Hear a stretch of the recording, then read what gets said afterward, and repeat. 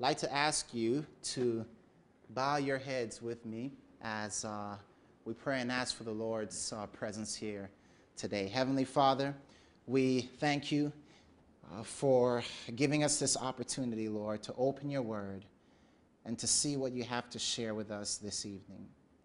Father, please speak to our hearts.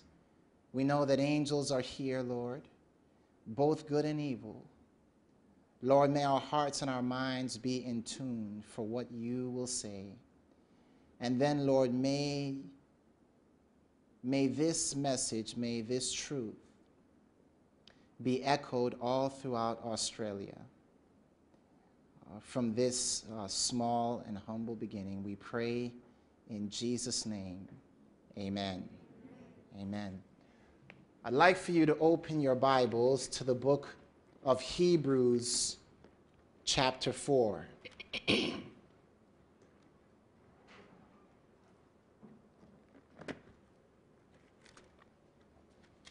Hebrews chapter 4.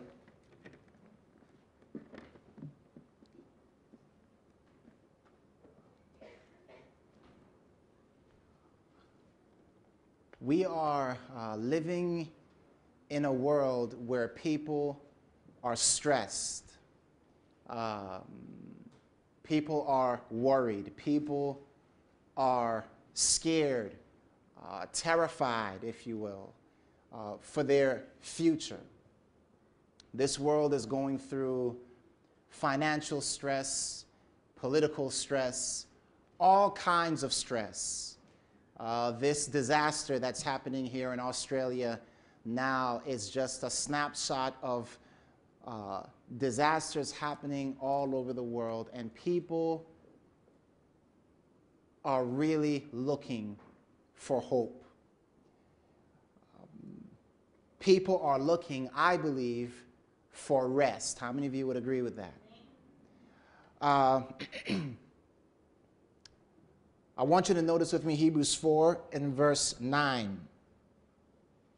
Hebrews 4 and verse 9. The Bible tells us here, there remaineth therefore a, what everyone? Rest to the people of God. Praise God that there is rest for the people of God. Amen? The Bible tells us there remaineth a rest to the people of God.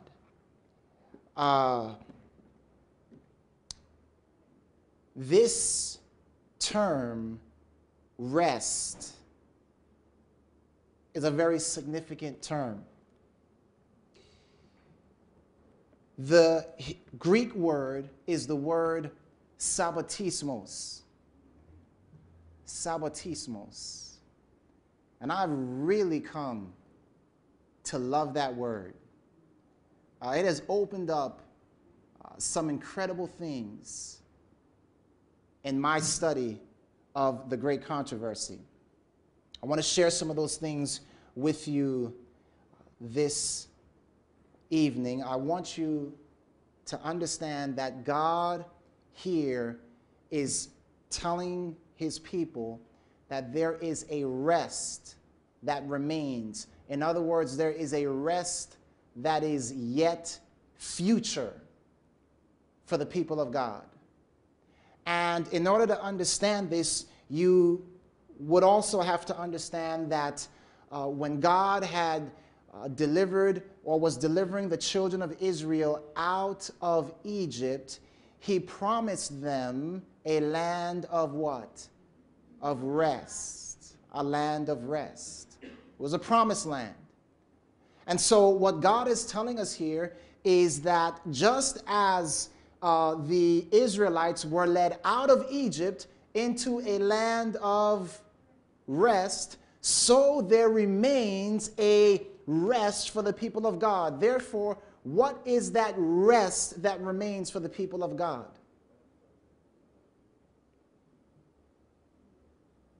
Any ideas, any thoughts? It is the land, the heavenly promised land, the heavenly kingdom. That is the rest that remains for the people of God. Amen? How many of you are looking forward to entering into that rest? Amen. Now, I want you to understand again that this word rest, the Greek of it is sabbatismos. God, therefore, is calling heaven his rest or his what? Sabbatismos.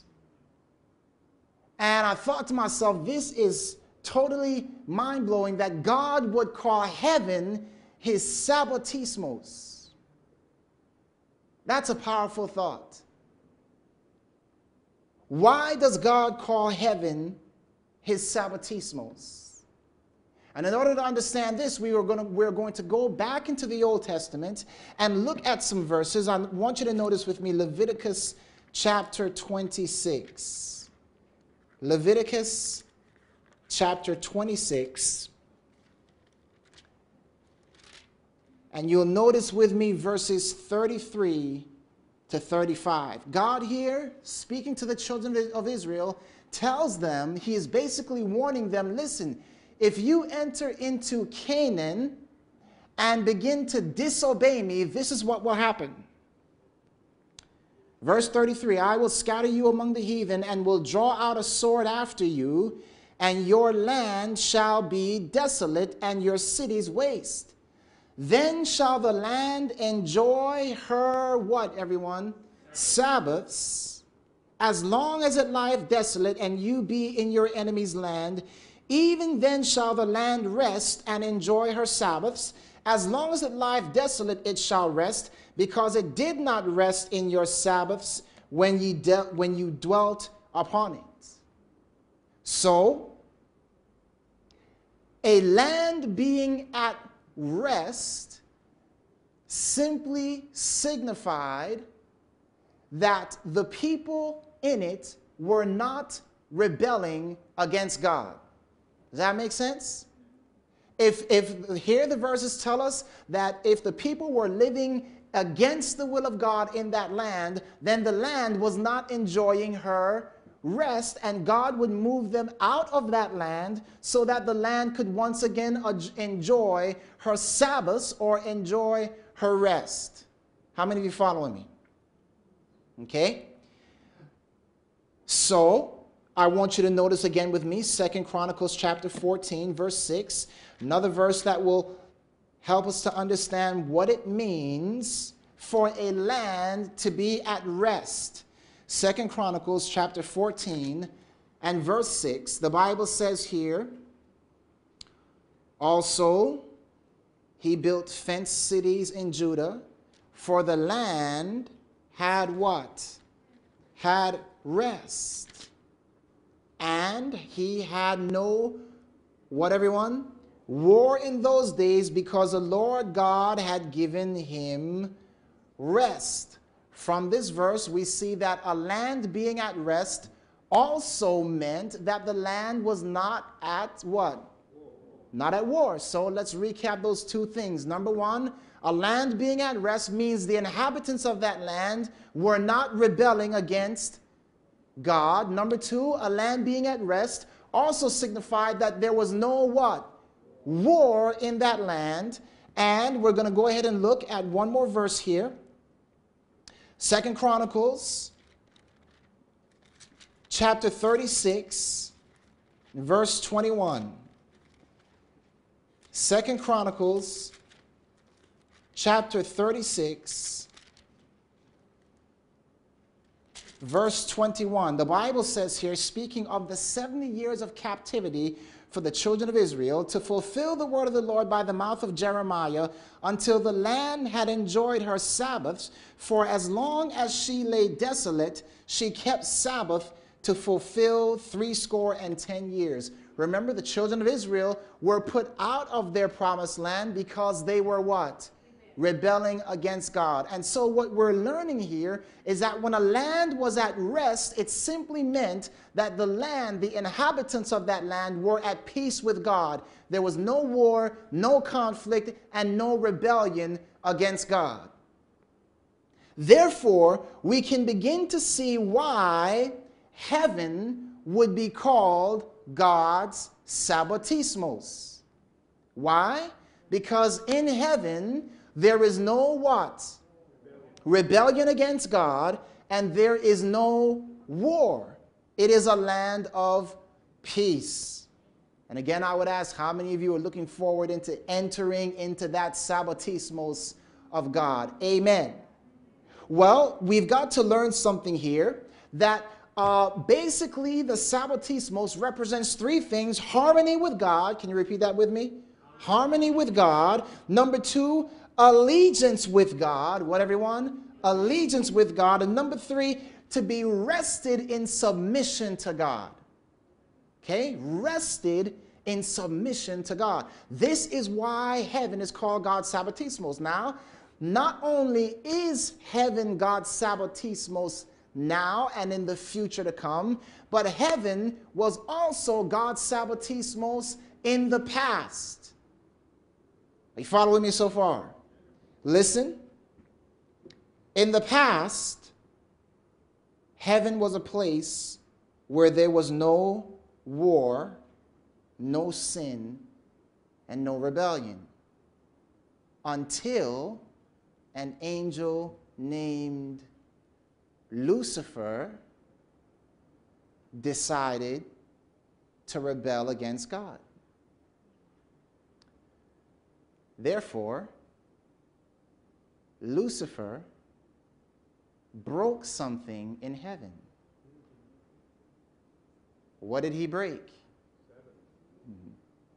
He broke the sabbatismos.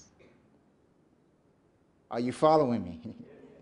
He broke the state of peace in which heaven had dwelt for who knows how long.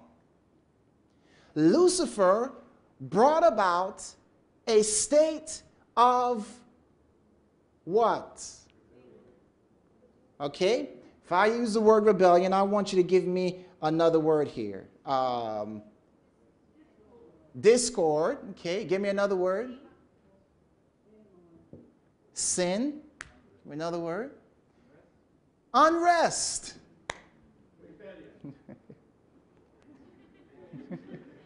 Rebellion is good, but unrest, that's the word I was looking for.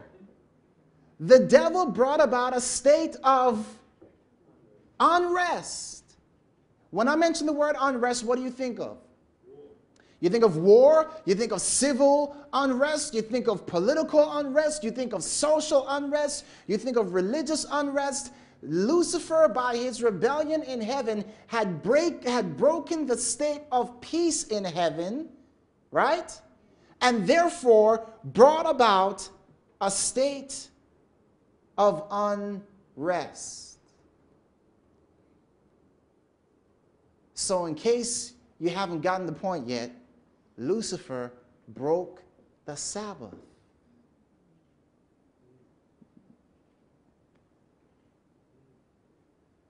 I hope you guys are just really just thinking hard and not just going like this, okay? Broke the Sabbath? Lucifer broke the Sabbath in heaven, and in breaking the Sabbath, all we're simply saying is that Lucifer was against the very foundation of God's government, which is rest.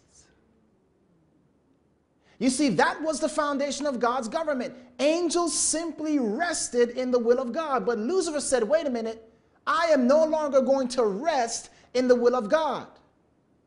And in his refusal to rest in the will of God, he was warring against the very principle, the very foundation of God's government, and therefore warring against sabbatismos. So if I were to ask you, what was the great controversy in heaven over, what would be your response? It would be over the principle of rest. Sabbatismos. I don't need to rest in God. That was Lucifer's argument. The angel's argument was, no, we need to rest in God. What does it mean to rest in God? If God says do something, what do? You rest. Right? You don't resist, you rest. God says A, God says jump, you rest in that. And this is what heaven was based upon. God commanded, it was done. The angels rested, and Lucifer began to say, wait a minute, we don't need to rest in God. We don't need to do what God says. The argument was over the issue of rest. And so, controversy broke out in heaven. And I thought that this was really interesting. I mean, we say that very often, controversy broke out in heaven, controversy broke out in heaven. And sometimes we don't understand what we're actually saying. So I want you to think of this with me. God created the heaven and the earth by doing what? By speaking the word. And I was sharing this in my workshop earlier. Do you know that the word universe means single sentence or single verse? Do you know that? Uni, single, verse, sentence, or stanza. So if you want to know how the universe came to be, you see that? God spoke. Now the question is, who was the word? Or who was the verse that was spoken? It was Jesus. In the beginning was the Word, and the Word was with God, and the Word was God. Jesus is the divine verse of God. Amen? And so the devil hated the verse of God. He hated Jesus. He hated the Word of God. And the way I like to put it is that the devil was anti-verse or contra.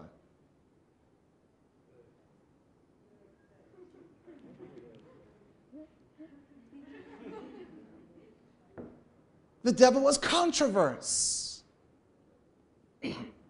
The great controversy, therefore, is simply against the verse or the word of God. Satan does not want us to rest in the verse of God. Does this make sense? The devil doesn't want us to be obedient to the verse or to the will of God. But there's something else. The devil, we understand, the devil was controversial, but there's something else that's interesting, because you know the Bible says that Lucifer walked up and down in the midst of what? The stones of fire. What were those stones of fire?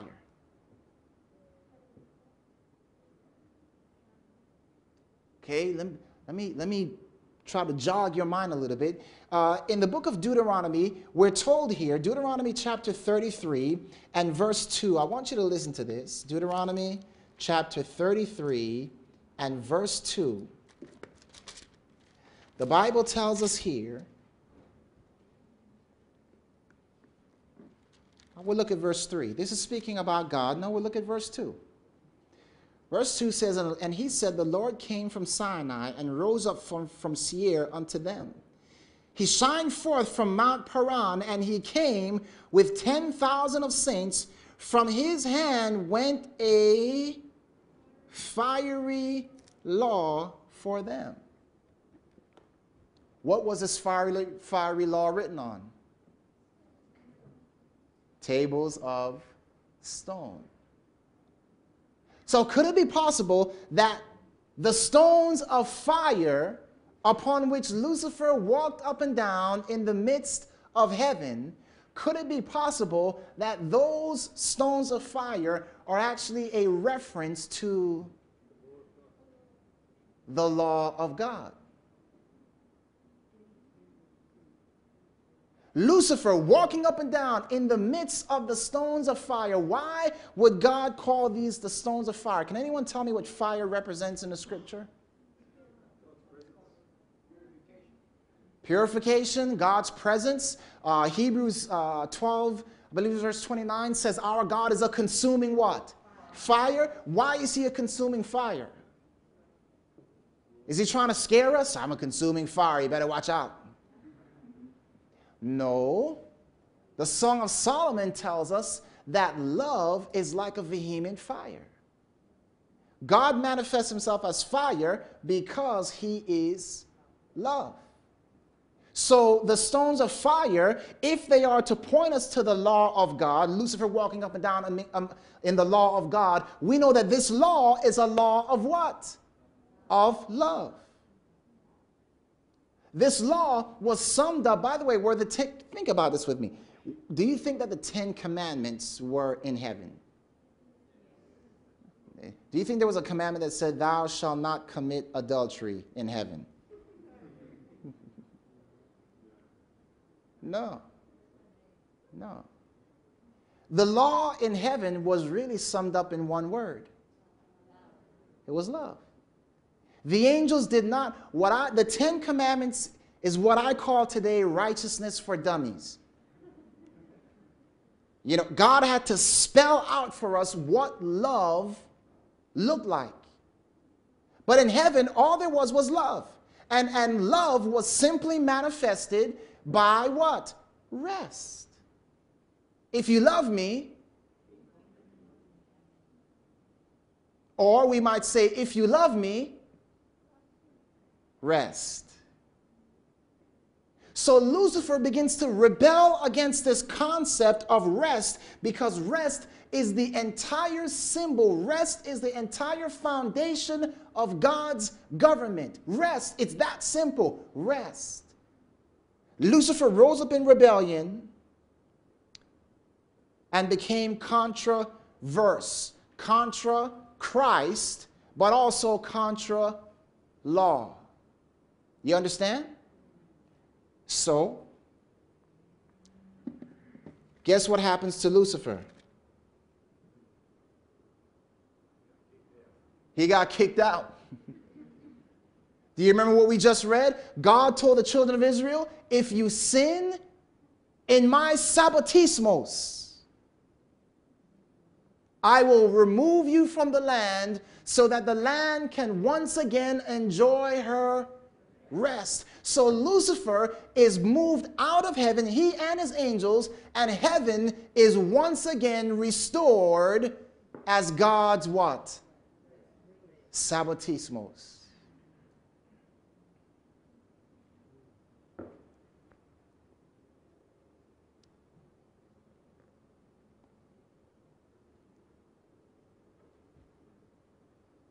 I ask this question very often. How is it that Lucifer was able to deceive 1/3 of holy and intelligent angels? Have you ever wondered that? Have you ever thought, how is it that he did it? And I simply ask the question, do you think that if Lucifer said to the angels, hey guys, I want to be evil, who wants to come with me? That the angels would have been like, okay. No. It wouldn't have happened. The Bible says that these angels were deceived. Okay? How did Lucifer deceive 1/3 of angels? By this.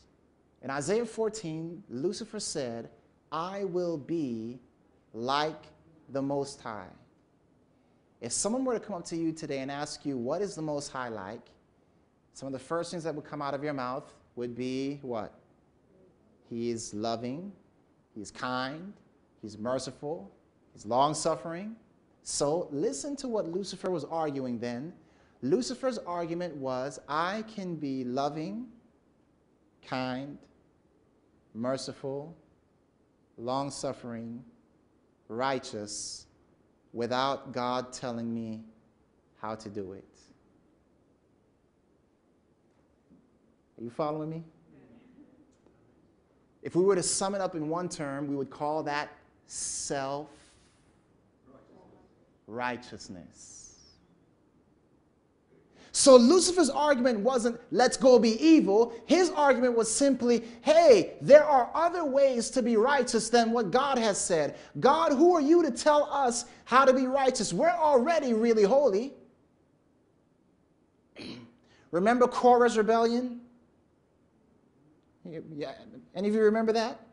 Where Korah rose up against Moses and said, why are you exalting yourself above the people? Don't you see that all the people are holy? That rebellion was a snapshot of what took place in heaven. Lucifer began to tell the angels, you don't need to rest in what God has said. You can do your own thing and be holy. We are already holy. Holiness has been, we are naturally holy. And so you can begin to see how angels could be deceived, because the argument was one that simply said, isn't there other, can't there be other ways to righteousness? That was Lucifer's original argument. It's not his argument anymore. He's just straight out evil. But originally, we're even told, Ellen White says, Lucifer did not at first know whither he was drifting. Anybody ever read that quote? He didn't know at first. He was self-deceived into thinking that he could sanctify himself. So Lucifer's argument was what? Self-sanctification. Self-sanctification. I can be righteous by myself. I want you to notice again in Isaiah chapter 14. Isaiah chapter 14. And you will notice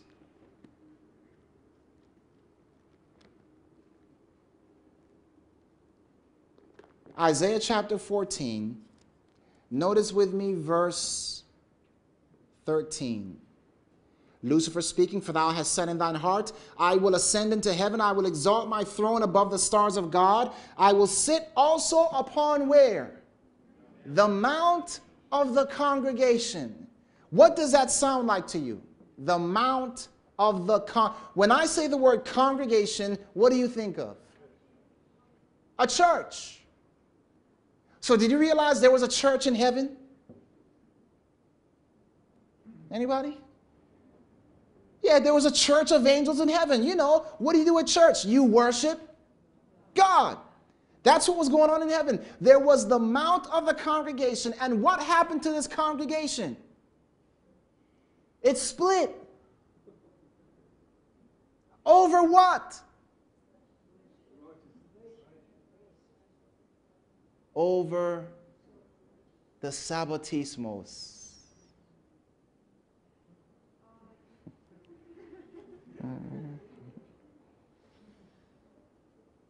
Listen to me.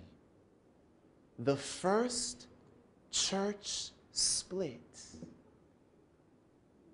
took place over the principle of rest. Let me share something else with you about this verse. The term Mount of the Congregation is the Hebrew term Har Mohad. It is the same term that is used in the book of Revelation, but translated in the Greek as Armageddon.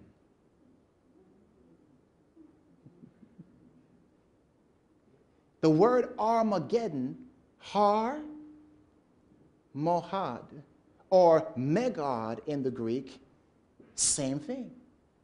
Mount of the congregation, that's what Revelation 16 is speaking about, Armageddon. And in Isaiah 14, Mount of the congregation. So listen to me then. There was a Har Mogad, or an Armageddon, where? In heaven. Mount of the congregation. And what split the mount of the Har Mogad? What split it? It was the Sabbatismos.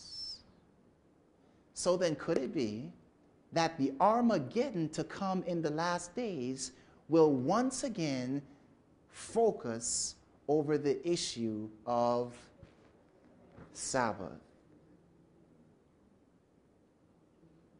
You see, beloved, what we're beginning to understand here is that the Sabbath goes much deeper than we have thought.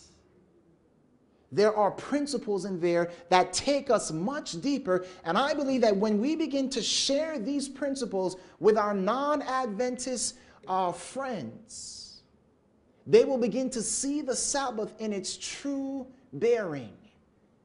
And then our preaching of the Sabbath will go like wildfire.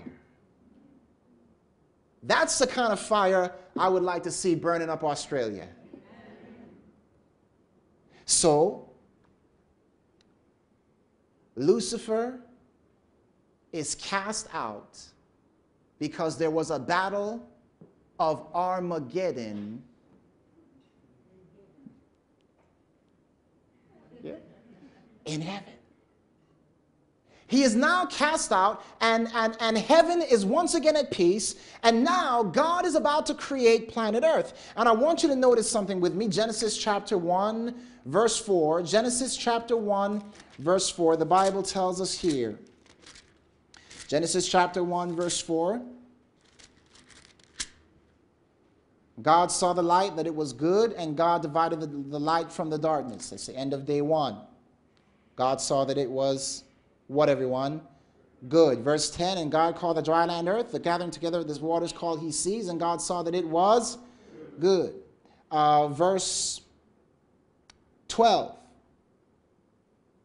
and the earth brought forth grass and herb yielding seed after its kind, and tree yielding fruit whose seed was in itself after his kind, and God saw that it was good. And as you go down all the days, you find that God says it was good, it was good, it was good, it was good. What he was saying was it's all in harmony. Everything is settled. Everything is at peace. In fact, in Genesis chapter 2, verse 15, go there with me, Genesis 2, verse 15, the Bible says, and the Lord God took the man and put him in the Garden of Eden to dress it and to what? To keep it. Everything was at peace with God. And the Bible says that God put man in the garden to do two things. What? Dress it and to keep it. Now we can begin to understand why in Genesis chapter 2, verses 1 through 3, God Sabbathed. Let me read it for you. Genesis chapter 2, verse 1. Bible says, thus the heavens and the earth were finished, and all the hosts of them. And on the seventh day, God ended his work which he had made and rested, or the Hebrew word is Sabbath. So God did what, everyone? Sabbathed on the seventh day from all his work which he had made, and God blessed the seventh day and sanctified it, because in it he had rested from all his work which God created and made. Why was God resting? Because everything was at what? Peace in him. Therefore, when God gave man the Sabbath, what he was giving him was the sign of allegiance.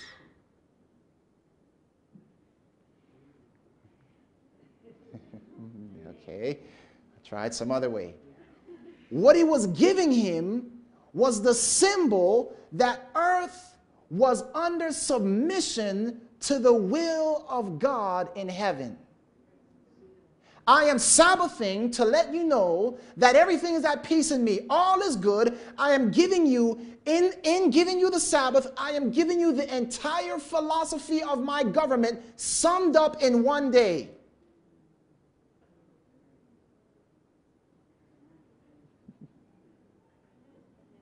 So now we can begin to understand why the devil hates the Sabbath so much. It's not just because the Sabbath is a day, it's because inside the Sabbath is the very philosophy. It's like God taking all of his government laws and summing it up in one day.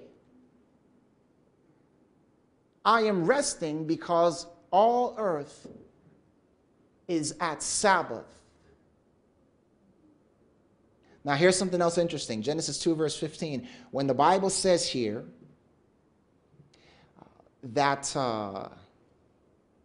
God Sabbathed, or God put Adam in the garden to keep it,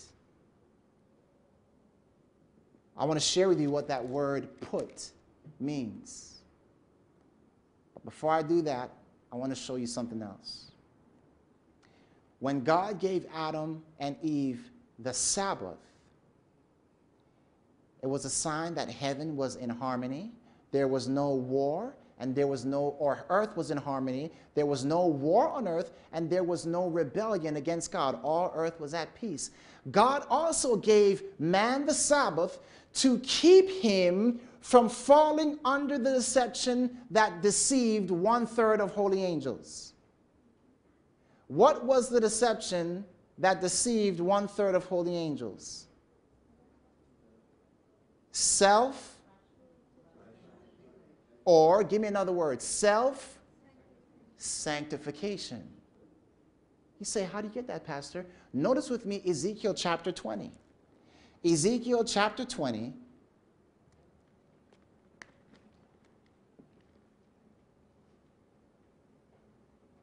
Ezekiel chapter 20 and verse 12.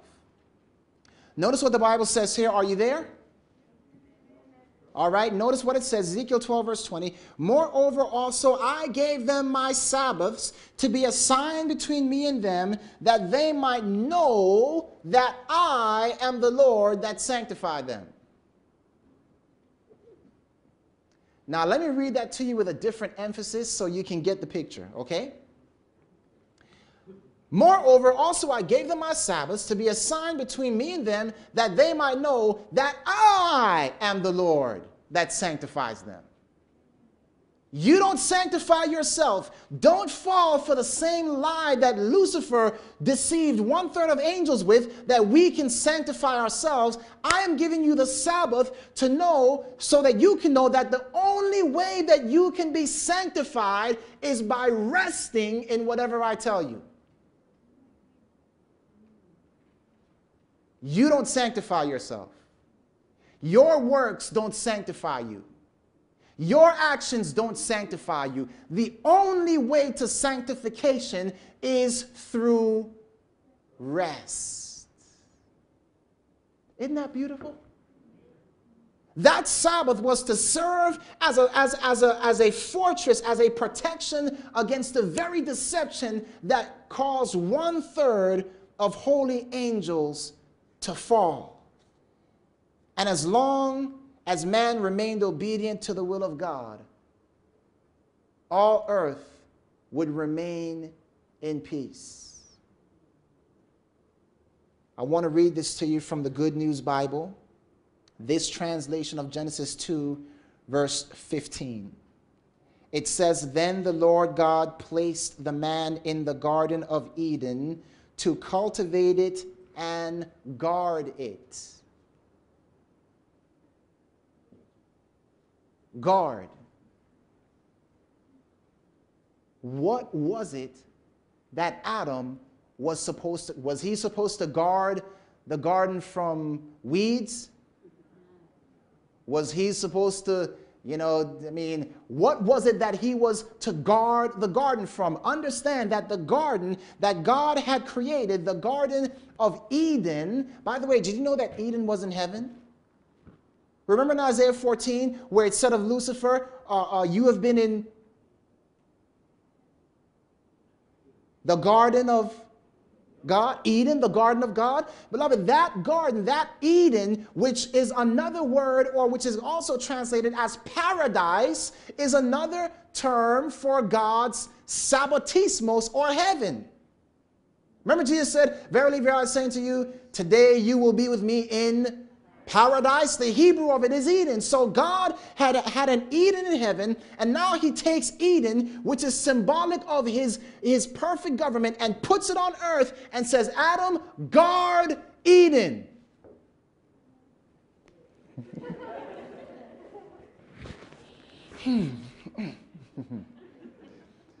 Because I know you guys are following me. Guard Eden, Adam. What was he telling him? He wasn't telling him to guard the flowers and the trees. He was telling him to guard the very philosophy of Eden, which was what? Rest.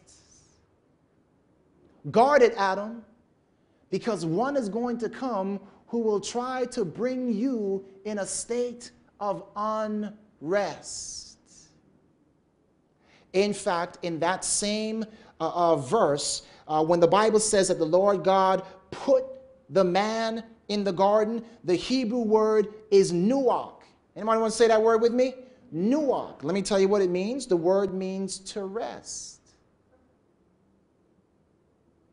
It is the same word used in Exodus 20, verse 11, which says that God rested on the seventh day. Therefore, God put Adam in the garden, or I like the way that the Young's literal translation puts it, and Jehovah God taketh the man and causeth him to rest in the Garden of Eden.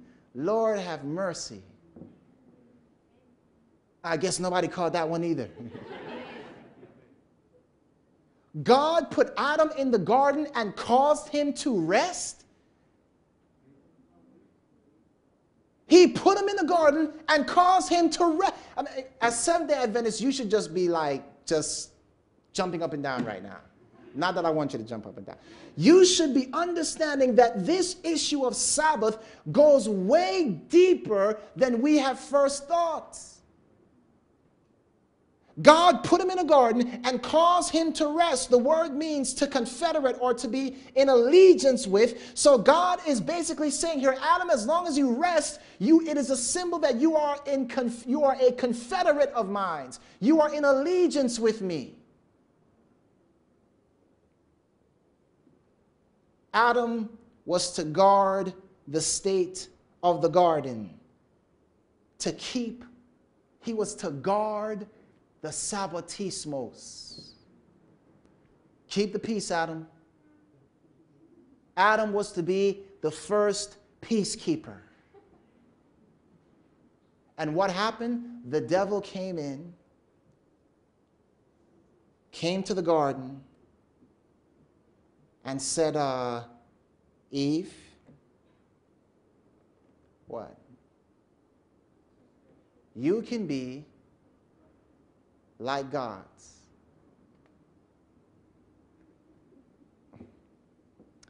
Notice what he said to Eve. The same thing he said in heaven. I will be like God. He didn't come to Eve and say, Eve, I'm Mr. Satan.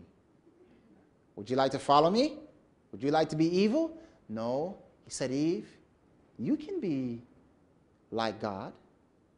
You don't have to. You can sanctify yourself. You can be righteous yourself without God telling you how. You can know the difference between right and wrong. You can do it, Eve.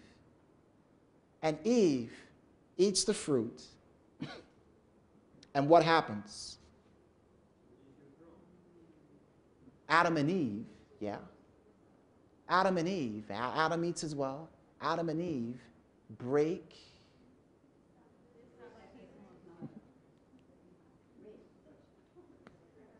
Anyway, yeah? I mean, not that I'm rejoicing, but I'm just glad that you got that. Adam and Eve break the sabbatismos. Earth is now in a state of unrest.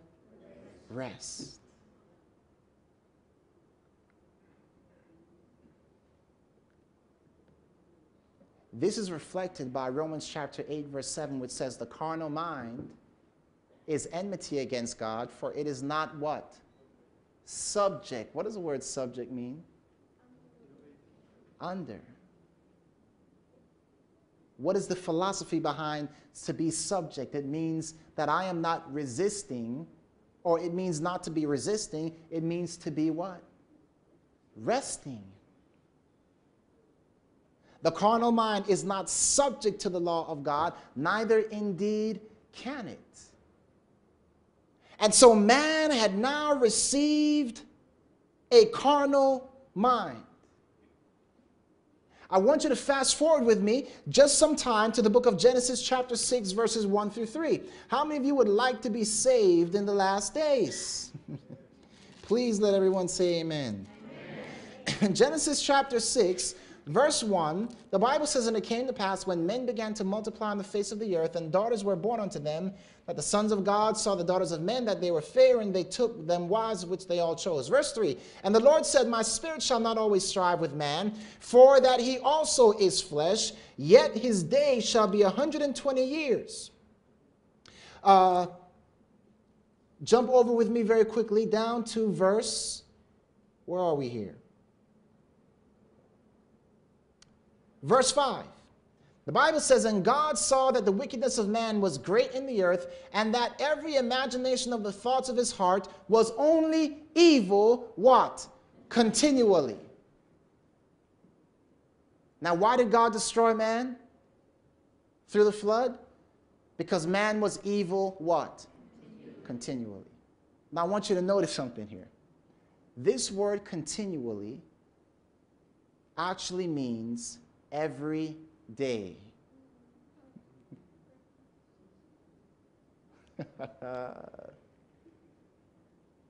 Man was sinning every day. He didn't even take a break. Okay, let me help you. He didn't even take a resting period. He just straight through the week. Man was sinning every day, every day, every day. What do you think God is telling us? What do you think God is trying to tell us? That man had no rest. They had no what, everyone? Rest. Now the Bible says that out of all the people on the earth, Noah found what? Grace in the sight of God. Anyone want to tell me, or anyone know what the name Noah means?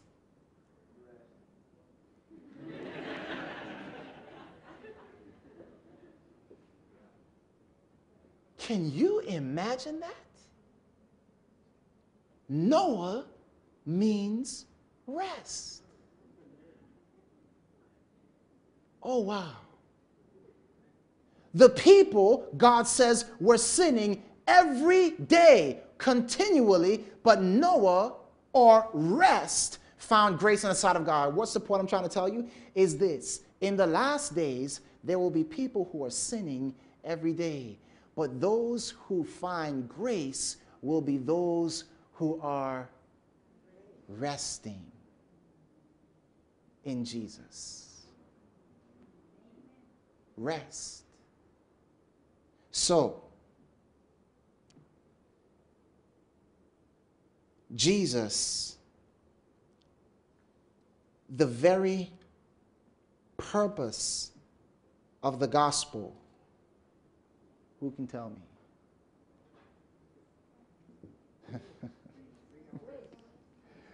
Does this make you happy as a Seventh-day Adventist? Jesus says, I'm not going to leave you alone. Come unto me, all you that what?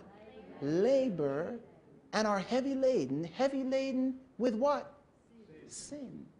Labor in what? Sin. What is labor? Give me another word for labor. Works. Jesus says the works of the flesh are these.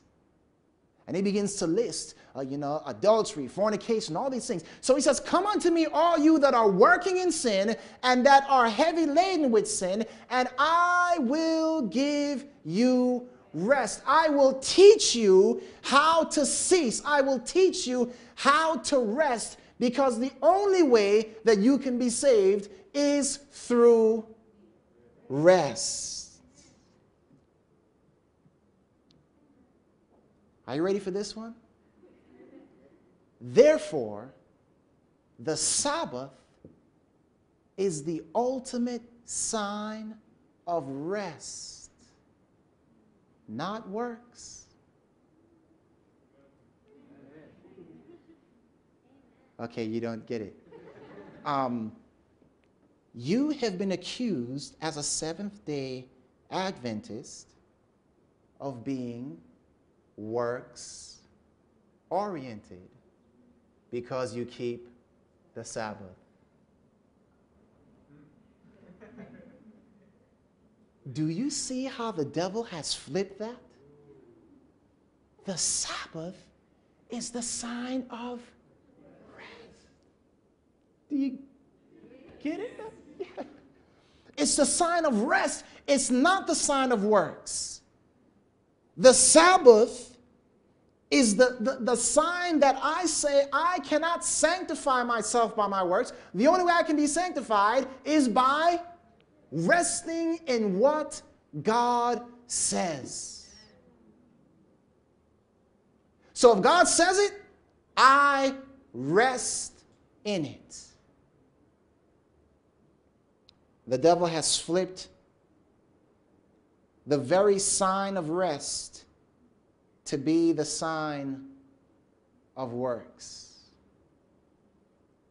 You see, what God wants us to understand, beloved, is that we cannot work our way to heaven. We must rest our way. Yeah. That's what I said when I saw that too. Yeah. I was happy. Yeah. Rest your way to heaven.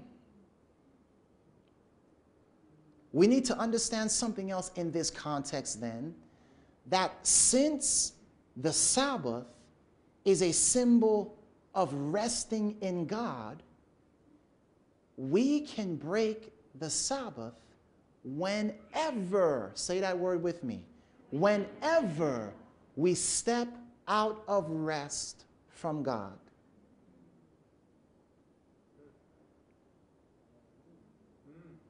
You see, as Seventh-day Adventists, we have fallen for the lie that the Sabbath can only be broken on the seventh day.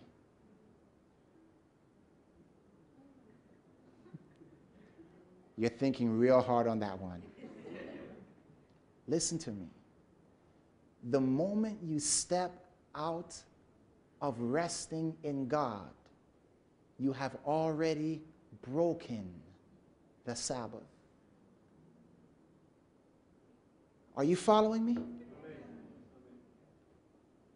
You see, beloved, we have to understand the Sabbath better than we have understood it. Remember, why did God give the Sabbath? Because the first day was good, the second day was good, the third day was good, the fourth day was good, the fifth and sixth day was good. And then, when it was all good, God said, I give you the Sabbath. What we do, first day of the week, crooked, second day of the week, crooked, third day of the week, crooked, fourth, fifth, sixth day of the week, cursing, and then, oh, it's Sabbath now. Time to go to church. I am keeping the Sabbath. Man, we Seventh-day Adventists, we got it.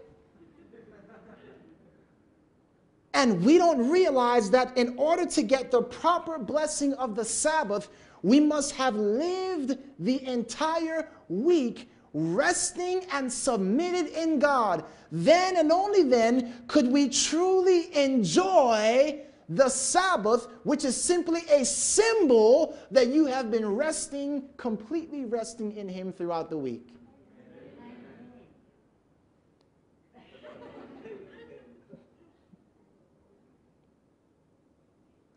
You see, beloved, we have been presenting, I believe that we have been presenting the Sabbath to our fellow Christians in a way where they're just like, well, man, it's just, what's the big deal about a day? It's just a day. So,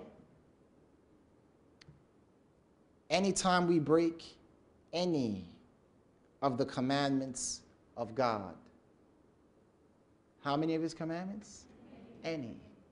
We have already broken the Sabbatismos, the Sabbath.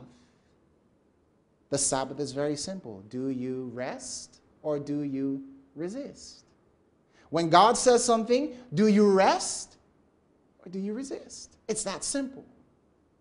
Because if you resist, then no matter how much you come to church on Sabbath and you pay your tithes on Sabbath and you dress up on Sabbath, you are not keeping.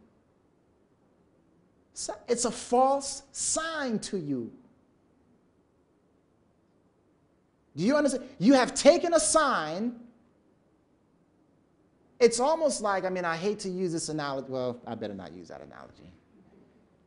You have taken a sign when the reality is not there.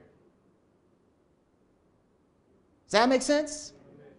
That's what we are doing with the Sabbath. And so,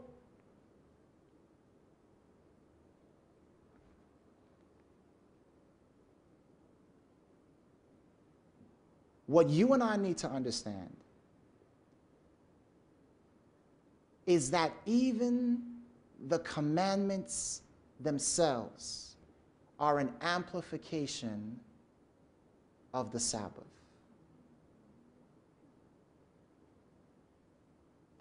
All the 10 commandments, they are an amplification of what it means to what? To rest in God. You say, how is that, Pastor? Listen to me. 8 out of the 10 commandments begin with what?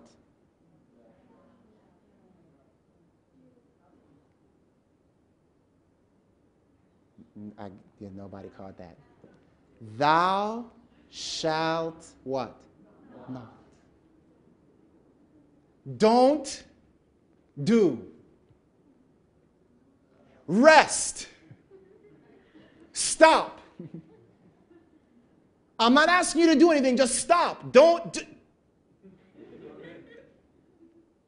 God says, I've forgiven you. I've made you righteous. Now I say, God, what can I do now to help it? Just don't. Don't steal. Just rest. Rest from stealing. Rest from lying. Rest from killing. Rest from adultery. That's what he's saying. Just rest. Isn't that?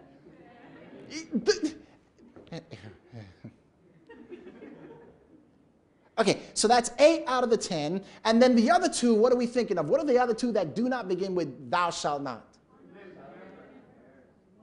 Honor thy mother and father. Rest in what your parents say. Am I right? Rest. Don't resist your parents. Rest. Be obedient. Be subject to them. Rest. So 9 out of the 10 commandments tell us to what? And then remember the Sabbath day to keep it holy. 6 days shalt thou labor and do all thy work. Say it with me. But the 7th day is the Sabbath of the Lord thy God. In it thou shalt not do any work. Listen to me. In the 10 commandments, there is not one work.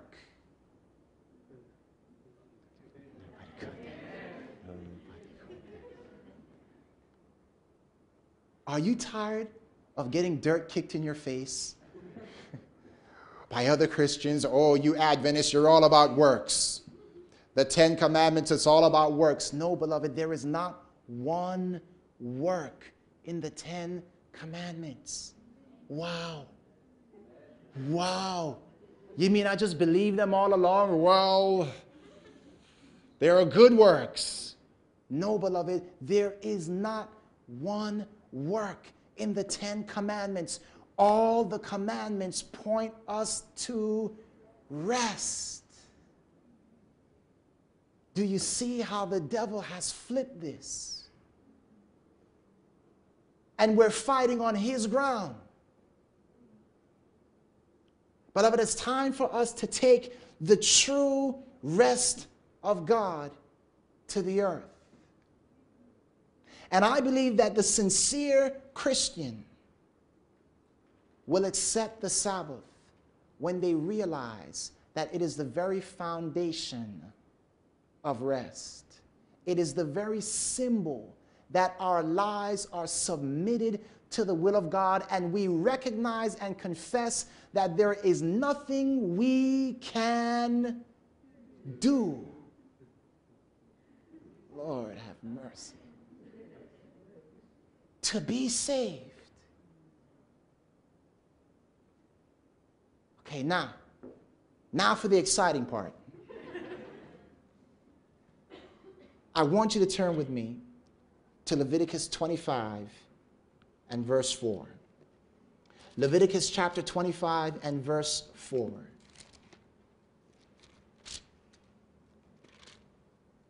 The Bible says here, but in the 7th year shall be a Sabbath of rest unto the land, a Sabbath for the Lord. Thou shalt neither sow thy field, nor prune thy vineyard.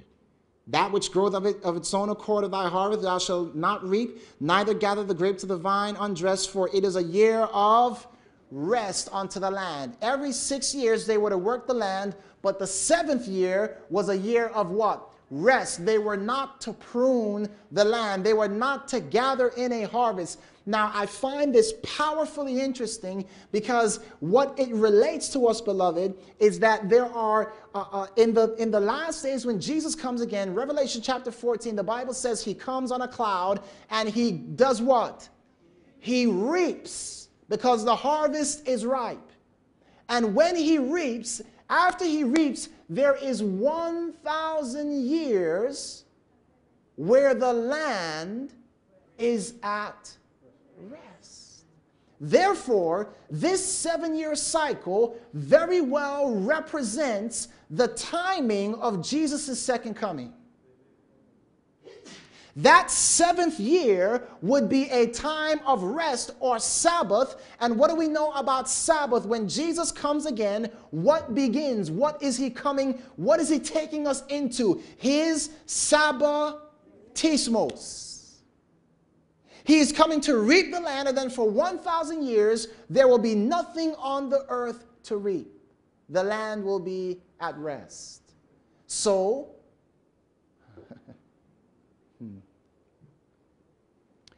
Let me phrase it in a way that will hit you, and then we will explain it. What do we call that, by the way, when Jesus comes again? The great what? The great day, not of atonement, the great day of, yes, the great day of the Lord. My question is it possible that the Lord's day is a type of the day of the Lord? Okay, did you follow that? When is the Lord's day? Sabbath. Could it be that the Lord's day is a symbol or a type of the day of the Lord? So I want you to notice with me again, and I'm going to try to do this very quickly. There are how many days in a week? 7 days. And I want you to notice this. I found this quite amazing. Do you know that there are 7 major events of Scripture? I mean, like pivotal, like posts in Scripture. 7 major events that delineate the history of mankind up until the second coming of Christ. What would be the first one? Okay, after creation, what will be the first major significant event that set us off on the path of where we are now? The fall of man. You know what's interesting? When you look at day 1 in creation, the Bible says there was darkness. Darkness was upon the face of the deep. But then God said what? Let there be light. Because at that same time, Jesus comes on the scene and says, I'm going to die for you. Okay? Next major event. The flood. Do you know what happened on day 2? The waters were separated right? Guess what happened during the flood? It was reversed. What will be the next major event of Scripture? Think about it. The next just major event. We're in Genesis 6 now. What will be the next major?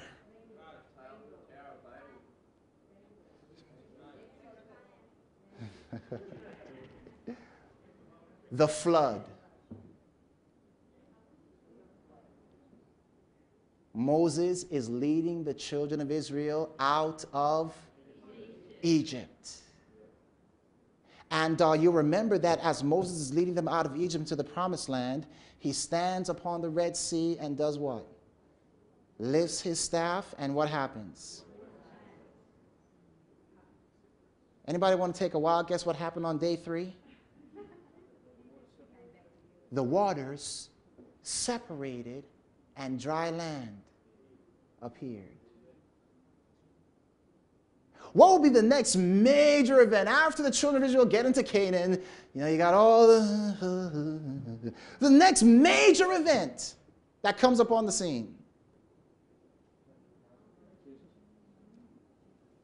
Jesus Christ, the light of the world.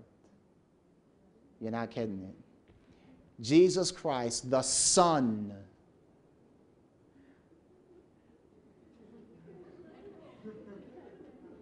of God. Okay, let's try to put it this way. Anybody want to take a wild guess what happened on day 4 of creation? That's right. The light of the world. Okay, and so Jesus comes upon the scene, and what will be the next major event? The next major event after the death of Jesus, death and resurrection of Christ. What's the next major event? Pentecost. Very good. Anybody want to take a guess what day 5, what happened on day 5? God created the birds and the fish. What was Pentecost about? Can anybody help me? The church going out to be fishers of men. Okay, you're good. You're getting this. I like it. What will be the next major event? And now I want you to think Adventist with me. 1844. The creation of God's last day man. The creation of God's last day people. 1844. On day 6, the Bible says God created man, but he also created beasts. And we know that the final events will be the man of God versus the beast of prophecy. And then the Sabbath. The second coming. And so, beloved, look where we are in terms of the creation week.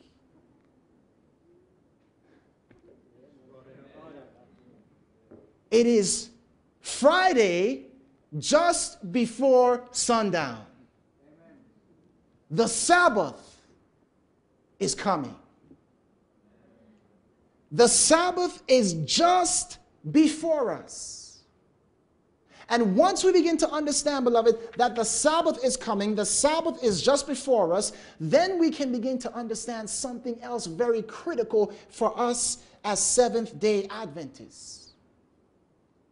The Sabbath becomes what I call a weekly fire drill.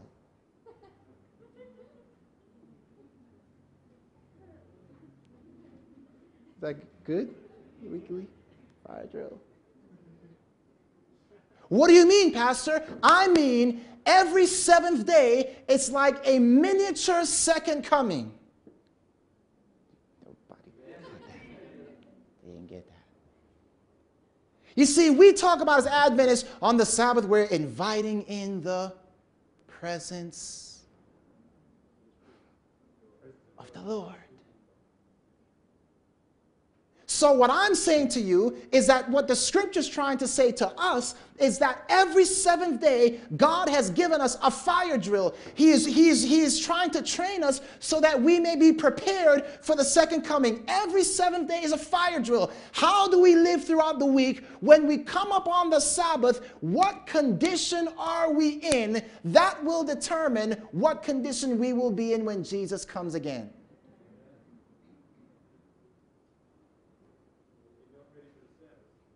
Have you ever had the experience where the sun is setting and you are sweating? I'm not going to rhyme up here, okay? I'm not going to rap. And you are saying to yourself, I'm not ready. Please don't come yet, Sabbath. I still have a whole bunch to do. Anybody ever had that experience? Raise your hand, let me see. Wow. Wow, and I'm raising my hand too. You see, beloved, what God is trying to show us is that in that fire drill, you know, in case of fire, because a fire is, when Jesus comes, the fire is coming with him. It's a fire drill. So when you come upon that Sabbath and you find yourself unready, what God is trying to show you in his mercy and grace, he's week after week, he's trying to show you, look, my son, look, my daughter, you're not ready for me to come. You're not ready for me to come. And we go, ah. And he says, look, we got another week. Come on, let's get it together. Praise the Lord. But he wants us to get it together so that when he comes, we know exactly what to do. That's the purpose of a fire drill. It trains you so that when the real thing happens, you are prepared. You know how to move. You know what to do. You know where to go. That is what Jesus is trying to do. Man, what a wonderful God to give us such a thing. So now you see why the devil would want the world to ignore the fire drill.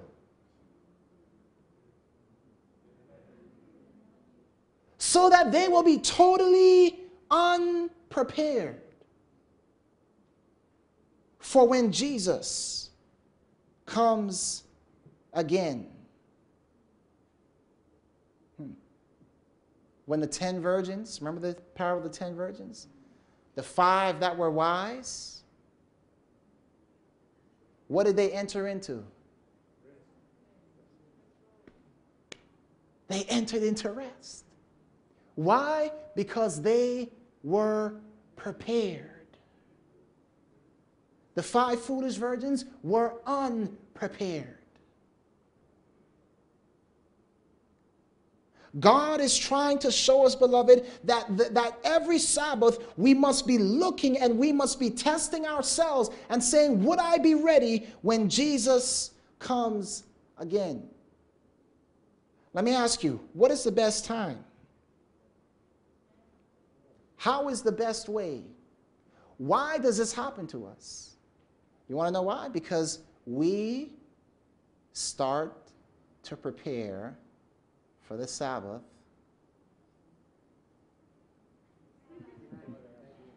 Friday afternoon. And we begin to try to cram in everything. So we're running, we're sweating. No, don't talk to me. I can't. I'm trying to get ready. Listen to the lesson.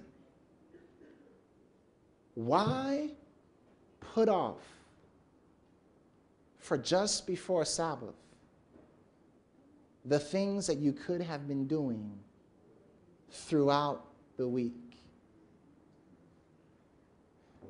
Think about it. What are many of us doing today? We're hanging out. We're just relaxing. And when we think that we see the Sabbath coming, then we're going to try to start, oh yeah, okay, I got to get ready now. Okay, I'm going to, and we start trying to get our characters ready. And guess what? There is never enough time. When you put off what you could be doing now, waiting for the Sabbath to come, and then you, oh, okay, I've got to get ready now, I've got to do my character now, you will find that there will not be enough time to accomplish the task. Jesus is trying to give us that time. When? Now. Now. So the Sabbath is a fire drill. The Sabbath also monitors our would-be disposition in heaven.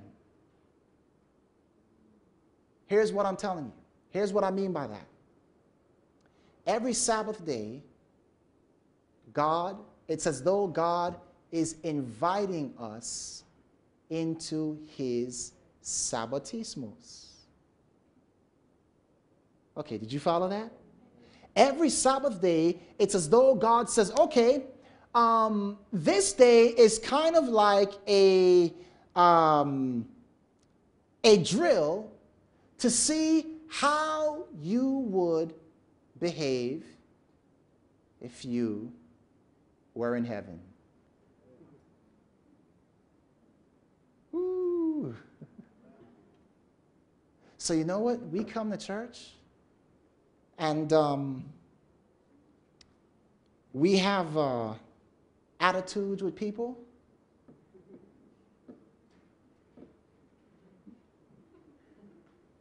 We come to church and there's somebody we're not talking to on Sabbath. You don't want to do that. God, it's as though God is saying, I am giving you 6 days to get it right with your brother. 6 days to get it right, because in heaven, there is no I'm not talking to him. So I'm giving you 6 days. If you knew Jesus was coming back this Friday sundown, what would you do with your enemies?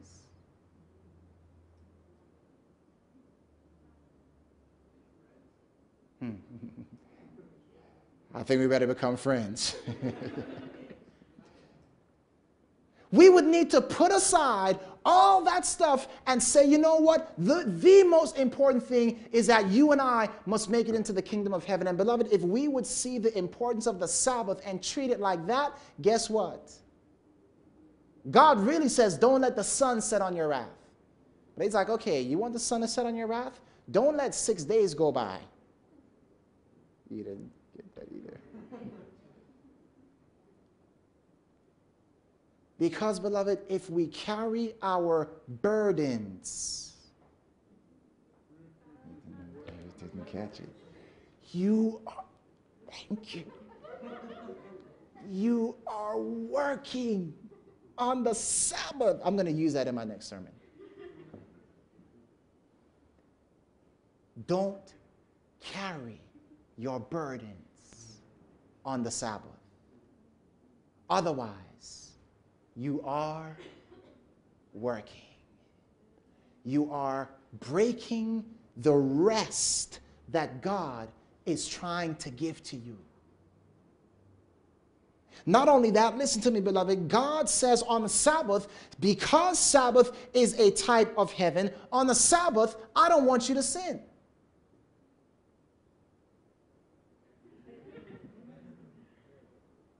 That's why the Bible says in Isaiah 56, turn away your foot from doing any evil. Have any of you ever read that? What does any mean? It says, it's as though God is saying, on the Sabbath day, I don't want you to smoke. You got a smoking problem? Don't smoke on the Sabbath. You got a drinking problem? Don't drink on the Sabbath. You got a cursing problem? You got a pornography problem? You got a problem? Don't have that problem on the Sabbath. Rest in me. Do not do that thing on the Sabbath. God says the Sabbath is a miniature, it's a snapshot of heaven. Don't do it on the Sabbath, because you're not going to be doing it where? In heaven. Now, you might say, okay, well, okay, I can handle the Sabbath, so I'm going to like you on the Sabbath. Okay, I like you. It's Sabbath. I'm not going to smoke on the Sabbath. I'm not going to drink on the Sabbath. You know what God is really trying to show us? Listen, if you can get the victory on Sabbath, You see? He moves us slowly into, if you can get the victory over Sabbath, why can't you get the victory on any other day of the week? God is trying to sanctify us. He's trying to show us that rest is the key to victory. Isn't that easy? You don't have to do anything for victory. You must rest if you want victory. Rest.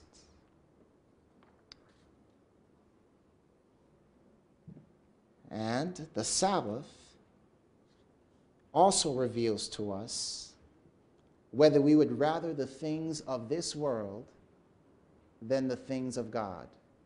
What are you talking about, Pastor? Have any of you ever been guilty of looking at the clock? When will the Sabbath be over? I got things I need to do. Do you realize what you're asking when you ask when you are looking forward to Sabbath being over? You know who was happy when Sabbath was over in heaven? Lucifer. Lucifer.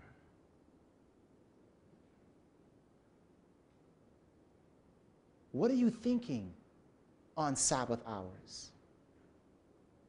What's going through your mind? God says, I want you to control. I want you to if things are coming, stop that on the Sabbath. Don't think those kind of thoughts on my Sabbath day, because if we were to think them in heaven, we'd be zapped out in an instant.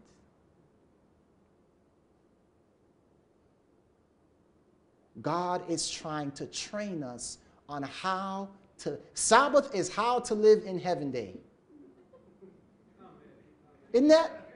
It's how to live in heaven day. So you are training, Lord, how do I live in heaven? And he says, okay, I want you to go, you're fellowshipping together. In heaven, it's going to be a big fellowship. You're praising God together. In heaven, there's going to be a big praise. You're doing these things together. You're making peace together. This is what heaven's all about. You're rejoicing to see each other. You're rejoicing to see me. Heaven is a training day on how to live in heaven. What a blessing the Sabbath is.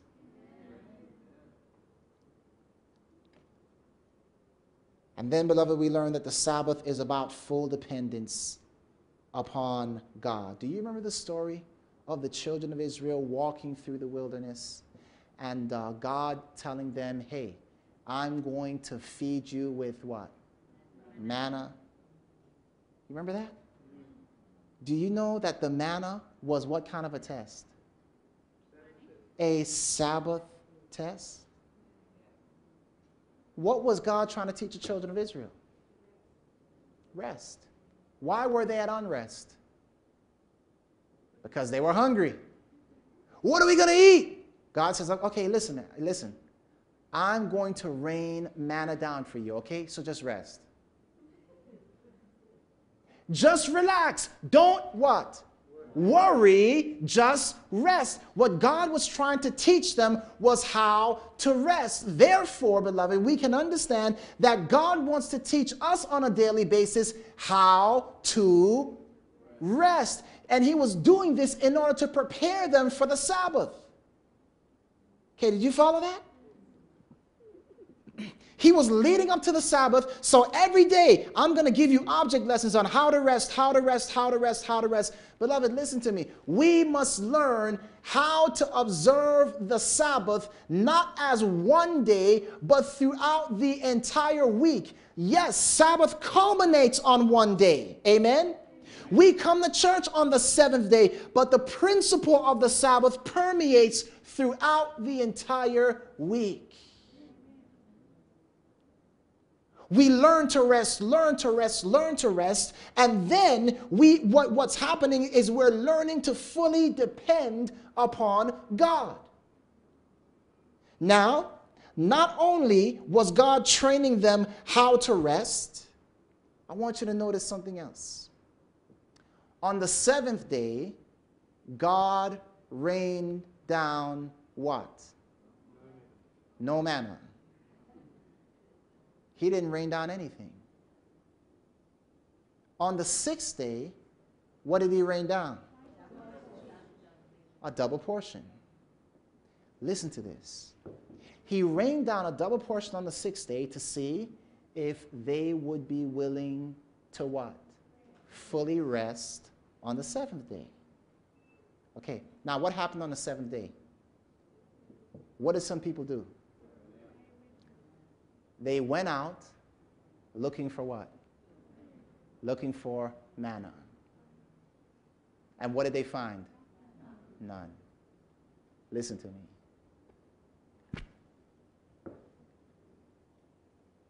Many of us as Adventists are coming to church on the 7th day looking for manna. We're looking for manna. Why? Because we haven't had any all week.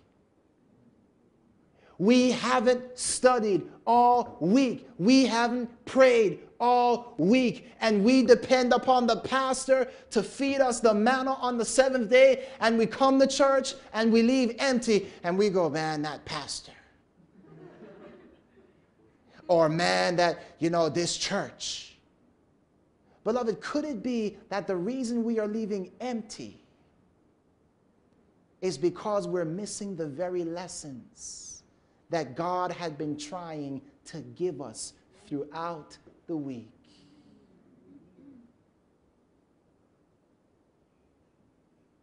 Could it be that we are being just like those Israelites of old? Okay, I promise you I'm getting ready to wrap this up. I just have a few more points I want to share with you. Listen, the Sabbath is a sign of ministry. Isaiah chapter 58, verse 7, the Bible says here, in fact, you read the whole verse, the Bible talks about how we should observe the Sabbath, and then it says, isn't this what I've called you to do? To bring the naked, what? Into your... or to bring the hungry, to clothe the naked and bring the hungry into your house. So are you doing this? What verse is it? 58 verse 7. Isn't that what I said? Or did I say, okay, 58, 7. What are we doing? Are we bringing the poor into our house? Are we feeding the hungry? And the Bible says we're to do this on what day? On the Sabbath day. But you're saying, Pastor, I got a problem because on Sabbath day I'm at church. Can I share something with you? The naked are those who are not clothed in the righteousness of Christ. The poor are those who don't have the gospel. The hungry are those who are waiting for the word of God. So God says, on the Sabbath day, you, my child, are in my house, which is your house. I want you to bring the poor and naked and blind into your house to feed them and clothe them. This house. This house. I want you to be inviting people into your house on Sabbath. Why? Here's why. Here's why. You will not get into heaven if you haven't brought a friend. All right, let me rephrase it. Let me put it this way. Ellen White says, there will be no starless crowns in heaven. If you become a Christian and keep your Christianity to yourself, you are exhibiting the principle of selfishness. Who did you bring with you? Oh, nobody. I'm just glad I got here myself. Woo! Every Sabbath, beloved, it's as though when we bring a friend, it's as though we have brought someone into the kingdom of heaven. We are rehearsing, we are practicing, and God is saying every seventh day, when you see the Sabbath as the second coming, it is as though I want you to say, man, who can I bring? It's that kind of an urgency. Just imagine if our church was moved by that kind of an urgency to bring people into the kingdom of God every Sabbatismos. Just imagine what would happen in the church of God.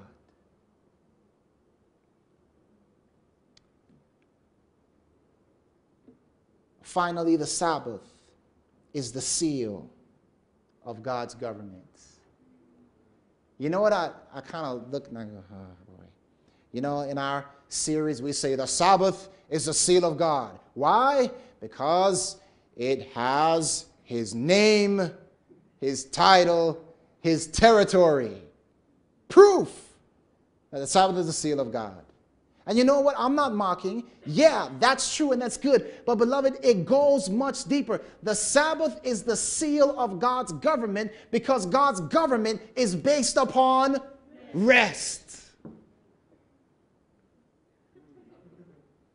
I mean, all of a sudden now, the seal of God just has so much more significance because it stands for something. It's not just his name, title, territory. It stands for the very principle of his government, which is rest. Now, listen to this. How many of you want the seal of God? You know what that means? When the seal of God is placed upon you, it means that you are so rested in God that you cannot be moved.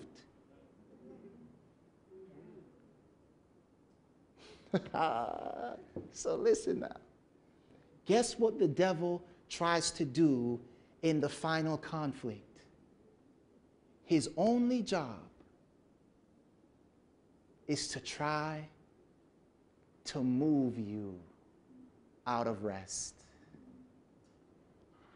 I bet you God that if you back up, I'll be able to move them.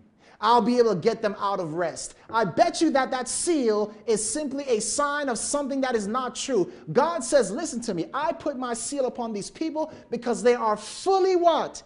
Rested in me. You go ahead and try to move them. And the devil's going to come. He's going to try to budge us, move us, and we will be totally rested in God. Beloved, that is what the final conflict is over. Are you so rested in God that you cannot be moved? Let me read two quotes to you. The soul who keeps the Sabbath is stamped with the sign of God's government. And he must not dishonor this sign. By closely examining the word of God, we may know whether we have the king's mark, whether we have been chosen and set apart to honor God. Are you settled or are you movable? Are you so settled that you cannot be changed? That's what the seal is about, something that can't be changed. Are you so settled in God that you cannot be moved? It is the pledge of allegiance. Ellen White says again, just as soon as the people of God are sealed in their forehead, it is not any seal or mark that can be seen, but a settling into the truth. Well, a resting. I'm settled. Have you settled? Yeah, I'm fully rested now. Settled. A settling into the truth, both intellectually and spiritually, so that they cannot be moved just as soon as the people of God are sealed and prepared for the shaking. It will come.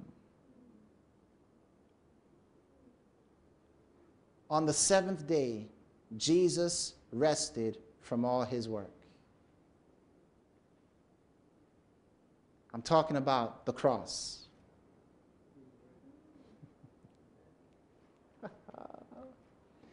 Jesus rested from all his work on the seventh day. Therefore, beloved, To reject the seventh day is to reject the cross of Christ.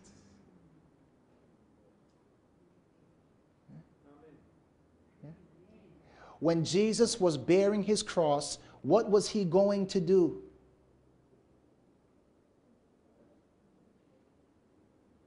He was going to rest.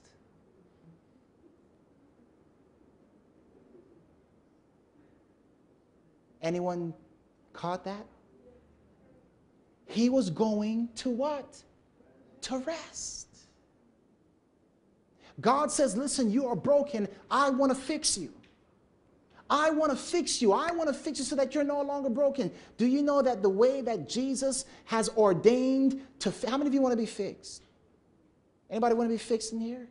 So that you're sealed, so that you're settled. Do you know that the way that Jesus has ordained for you to be fixed is through the crucifixion?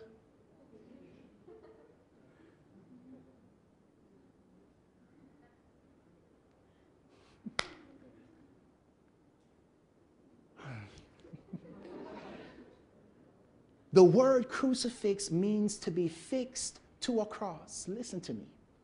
What does that mean? When you are...